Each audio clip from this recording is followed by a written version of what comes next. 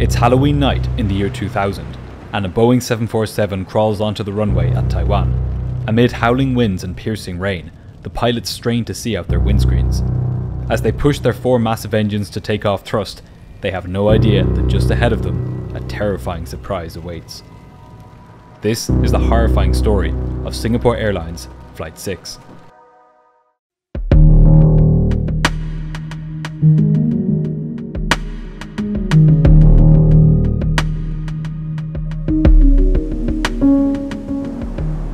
October 31st, 2000.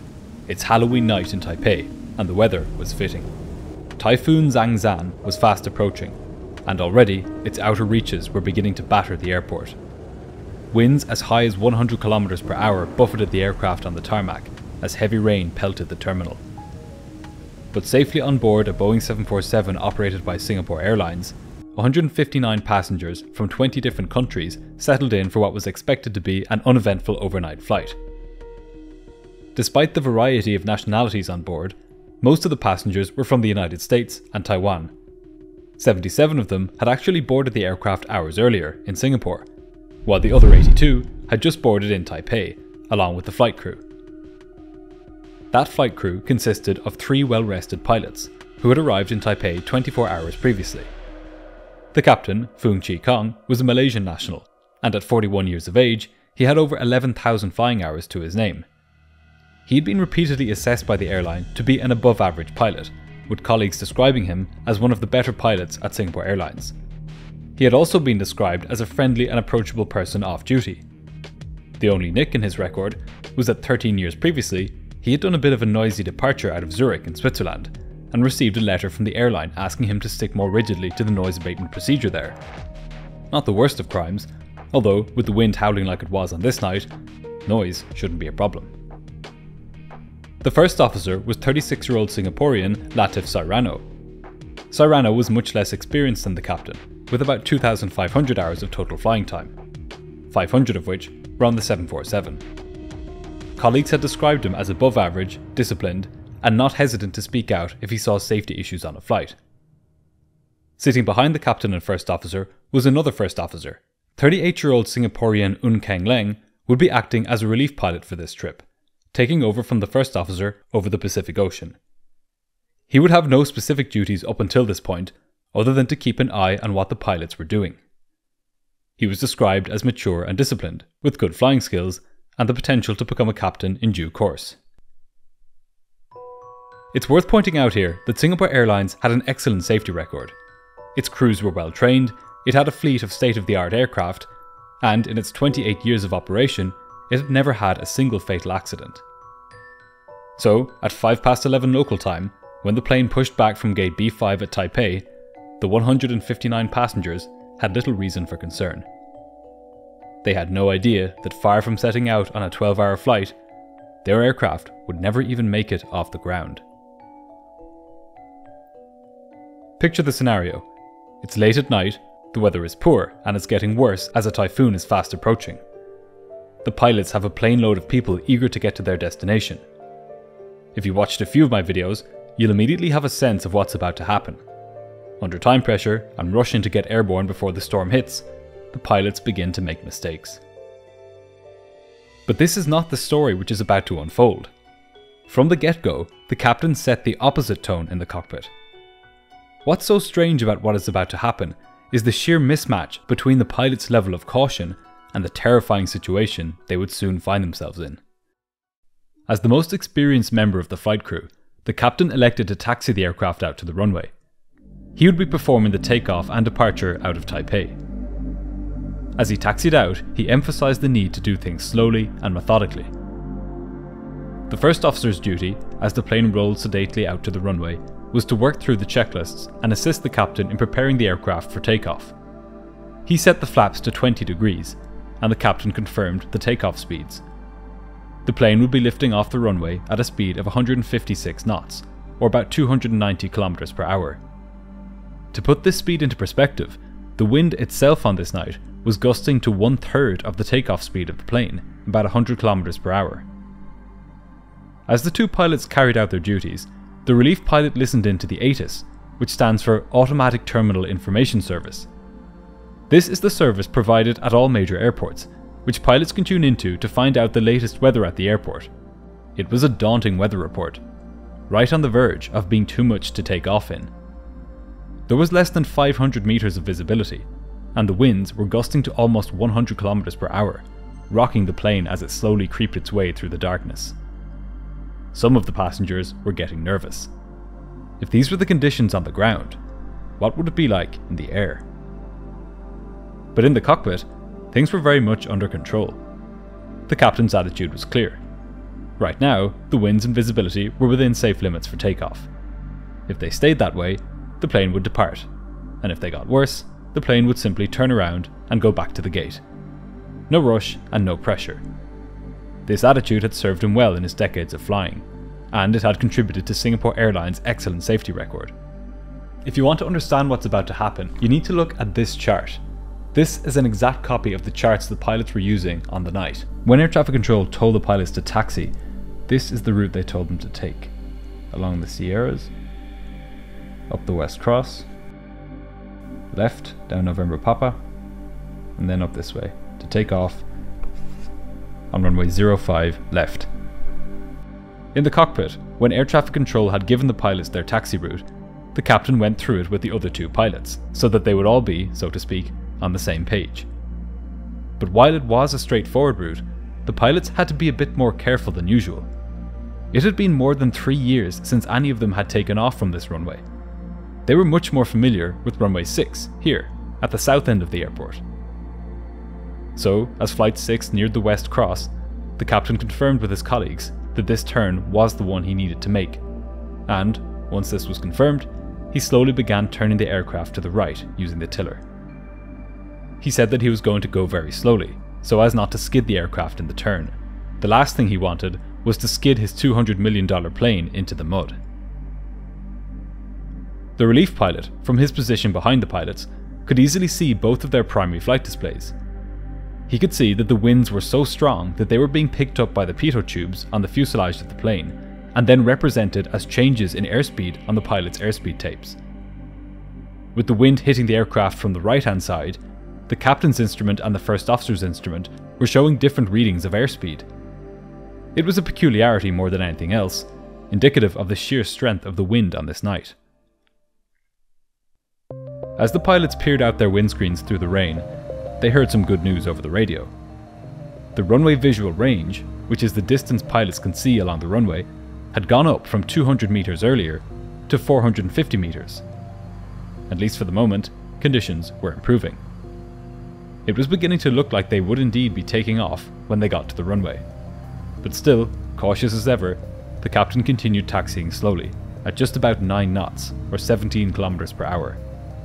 In a few short minutes, they would reach the runway. While it was looking increasingly likely that the weather would hold up long enough for them to take off, another problem now reared its head. What if they took off, but then, for some reason, needed to go back to the airport, only for it to have closed due to the weather worsening after they had departed? Previously, they had agreed that if this happened, they could go to Hong Kong or Kaohsiung instead. But both of these had now been closed, as the typhoon made its way north. With the storm closing in, their only option was now Taipei.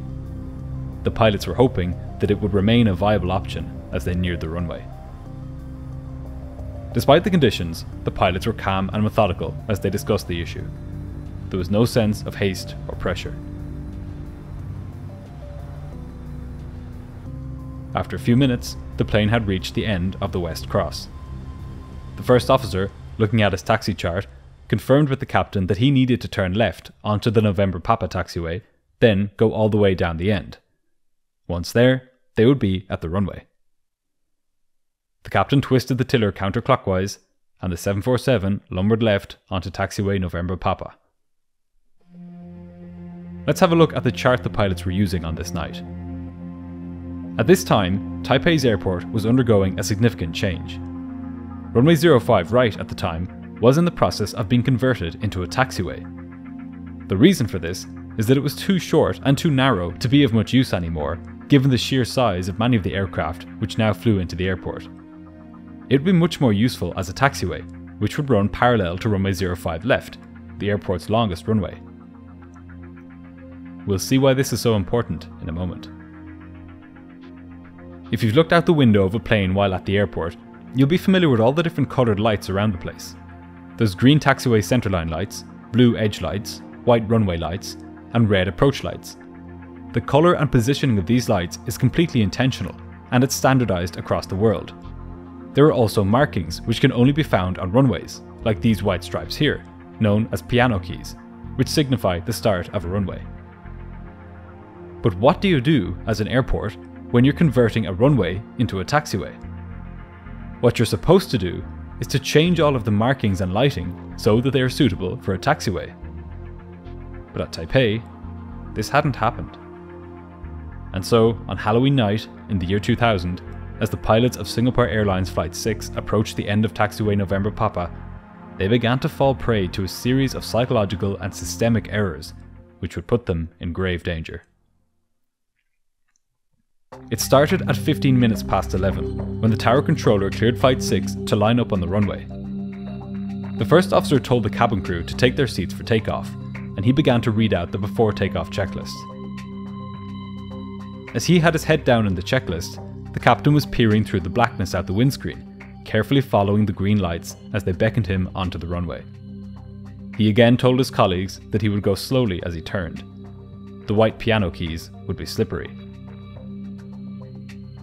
The controller couldn't see the aircraft through the heavy rain, and he also didn't have ground radar to see its position. If he had, he would have seen that Flight 6 was not lining up on runway 05 left, as he'd instructed them to do, but rather onto runway 05 right. The captain was following the green taxiway lights, which were far closer together in the turn than on the straight path leading up to runway 05 left.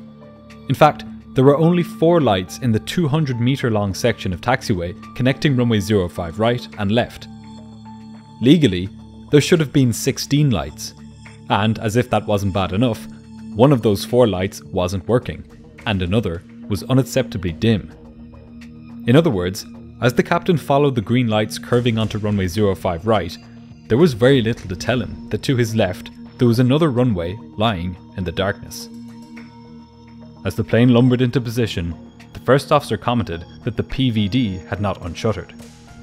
The PVD, or Paravisual Display, is a unique device installed on the glare shield of some aircraft, whose purpose it is to give pilots a visual indication of whether they are drifting off the runway centerline during low visibility takeoffs. There was a shutter in front of it most of the time, but when the aircraft detected that it was lining up on the runway, it unshuttered, revealing the barber pole-like PVD. It struck the pilots as odd that this had stayed shuttered after they lined up on the runway. Of course, the reason it had was that they had tuned their navigation radios to the frequency for the runway they were supposed to line up on, runway 05 left. They were now over 200 metres from that runway, sitting comfortably on what was now becoming a taxiway. What's more, the pilots knew that runway 05 right was being turned into a taxiway. But in the darkness, and lured in by the green lights, they simply never questioned whether they were in the correct place. What's more, as they sat poised on the threshold, bright green centerline lights extended into the darkness. That these lights were green instead of white, like normal runway lights, should have given the pilots a clue that they were on a taxiway instead of a runway. But they had already made up their minds that this was the right place. Besides, these lights had been green for the runway's entire history, because it had actually originally been a taxiway. Ironically, if the visibility had been worse, the pilots would have been safer. They needed to use the Paravisual Display to take off when visibility was lower than 50 metres. But on this night, they could see 500 metres in front of them. That's why, as they lined up, the captain told his colleagues that it didn't matter about the PVD, because they could see the runway anyway. So, at 16 minutes past 11, the captain put the windscreen wipers on high, switched on the landing lights, and pushed the engines to take off thrust. The engines roared, and the massive aircraft began accelerating down the runway into the darkness. As far as the 159 passengers were concerned, they were now well on their way to Los Angeles. Within a few seconds, Flight 6 was accelerating through 80 knots, about 150 kilometers per hour. the pilots peered through the void ahead of them as more runway came into view through the fog. But moments later, just as they were about to reach takeoff speed, the terrible truth emerged out of the darkness. Sitting right in the middle of the runway, lit up by the aircraft's powerful lights, were bulldozers, excavators, 2 rollers, and rows of concrete barriers. The captain shouted out, but it was too late. Travelling at 150 knots, or about 280 kilometers per hour, the 747 smashed through the concrete barricades and then tore through the construction vehicles. Part of the left wing was ripped off, along with 3 of the aircraft's engines, sending the plane swerving to the left. The fuel tanks ruptured and a huge fireball ignited, enveloping the plane, which split into 3 pieces and then began tumbling down the runway. In a matter of seconds, it was all over. The tower controllers saw the massive fireball tearing through the darkness and immediately dispatched the airport fire service. Over 400 responders rushed to the scene. They were there within 3 minutes, but for many on board, it was already too late. These pictures, taken the day after the accident, show the extent of the carnage. Of the 179 people on board, only 96 survived, including the 3 pilots. It was the first and only fatal accident in Singapore Airlines history, and the first fatal accident ever involving a Boeing 747-400. But the same question was on everyone's mind. How had an experienced crew made such a basic error? In the light of day, the sheer senselessness of the mistake became even more apparent, with the correct runway being so clearly in view beside the crashed aircraft. This was exactly what investigators focused on when they began their work immediately after the crash. They found that the pilots were misled by the lighting on the runway, especially considering that their home base was Singapore, where controllers changed the colour of the taxiway lighting in front of the pilots to guide them to the runway, instructing them to follow the green. So, on Flight 6, despite the pilots' caution about the weather, when it came to navigating to the runway, they reverted to their usual routine of simply following the green lighting to the runway. It didn't help that the closed runway still had its runway markings and bright centerline lights, despite not being in use. All of this meant that when the pilots turned onto the runway, they subconsciously ignored all of the information telling them that they were not where they were supposed to be. The unshuttered PVD, the off-center ILS deviation scale, and the green centerline lighting. They became victims of the same psychological bias that has taken so many lives in aviation over the years. Confirmation bias. The tendency to interpret new evidence as confirmation of one's existing beliefs. In this case, there was just enough information telling the pilots that they were in the right place for them to ignore all of the evidence to the contrary. But how do we improve aviation safety when it's vulnerable to such basic flaws in human cognition? Partly as a result of this accident, many modern aircraft like the newest generation Boeing 747, the Airbus A350, and the Boeing 787, among others, have moving map displays inside the cockpit where pilots can see their position live as they move through the airport, rather than relying on paper maps and charts. This technology alone would have prevented the crash of Flight 6. Pilots now also receive more training on what's known as threat and error management, which requires that they make a note of the dangers and possible mistakes they may make as, say, they taxi out to the runway. On Flight 6, if the pilots had discussed the possibility that they might mistake runway 05 right for 05 left, this accident may not have taken place. Also, airports now face more stringently enforced regulations when it comes to signage and lighting. These layers of protection, covering everything from human factors to avionics, have made this kind of accident far less likely. But the crash of Singapore Airlines Flight 6 shows just how unforgiving aviation can be, especially in marginal conditions.